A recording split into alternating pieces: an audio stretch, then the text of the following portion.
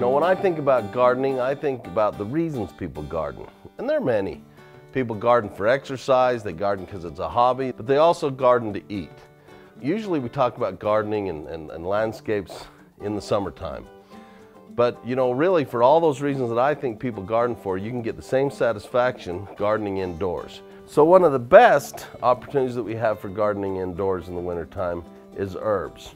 Herbs are great, they're really hardy, and then we get to actually use them in the kitchen when we cook.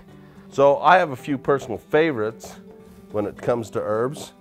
We like to use chives. My grandmother used to keep mint around all the time.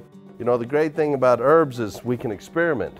It's one thing to use dried herbs in our recipes, but boy, fresh herbs just adds a whole nother flavor. So a couple things about growing herbs indoors. We don't necessarily have to baby them, but we do have to take care of them. We probably want them situated where there's lots of light.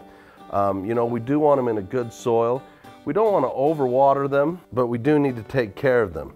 If you have questions about using herbs in the kitchen or growing herbs, you can contact your local extension office, or you can check out our extension website.